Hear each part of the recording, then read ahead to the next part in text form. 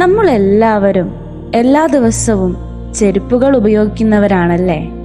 പിച്ച വെച്ച് നടക്കാൻ തുടങ്ങിയ കാലം മുതൽ ചെരുപ്പുകൾ ഇടുന്നവരാണ് നമ്മൾ എല്ലാവരും. ഈ ചെരുപ്പ് നമ്മെ കല്ലും മുള്ളുകളും നിറഞ്ഞ വഴിയിൽ കൂടി സുരക്ഷിതമായി നടക്കാനും അഴുക്കുചാലുകളിൽ കൂടി ശുദ്ധതയോടുകൂടി കടന്നു പോകുവാനുമൊക്കെ സഹായിക്കുന്നു. എന്നാൽ ഈ ചെരുപ്പിന് ഒരു പ്രത്യേകതയുണ്ട്.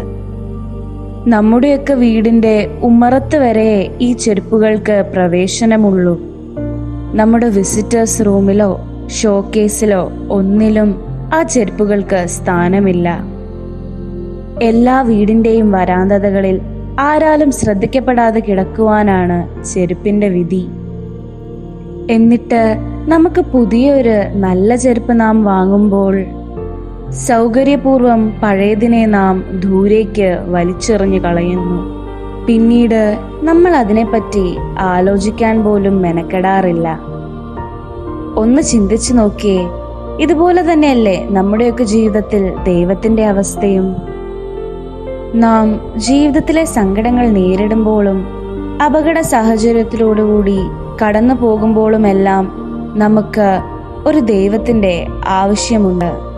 കഷ്ടതകൾ വരുമ്പോൾ മാത്രമല്ലേ നാം ഈ ദൈവത്തെ ഓർക്കാറുള്ളൂ.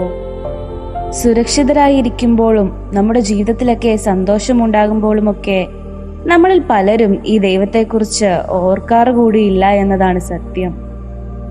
നമുക്ക് ദൈവത്തോടല്ല, അവിടുന്ന് തരുന്ന ആശ്വാസത്തിനോടും അനുഗ്രഹങ്ങളോടുമൊക്കെയാണ് ഇഷ്ടം കൂടുതൽ. പലപ്പോഴും നമ്മുടെ ഹൃദയത്തിന്റെ വാതിലുകളിലൂടെ കടക്കുവാൻ സാധിക്കാതെ പുറത്തു നിൽക്കുന്ന, എന്നെങ്കിലും ആ വാതിൽ തുറക്കുമെന്ന് കാത്തു നിൽക്കുന്ന ഒരു ദൈവമല്ലേ നമുക്കെല്ലാവർക്കും ഉള്ളത്.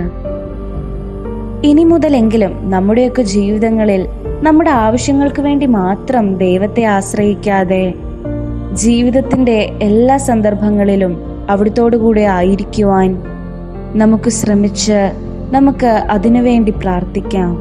വിശുദ്ധ മത്തായിയുടെ സുവിശേഷം 6-ാം അധ്യായം 33-ാമത്തെ തിരുവചനം നമ്മോട് ഇങ്ങനെ പറയുന്നു: നിങ്ങൾ ആദ്യം അവിടുത്തെ രാജ്യവും അവിടുത്തെ നീതിയും അന്വേഷിക്കുവിൻ, അതോടൊപ്പം മറ്റുള്ളവയെല്ലാം നിങ്ങൾക്ക് ലഭിക്കും.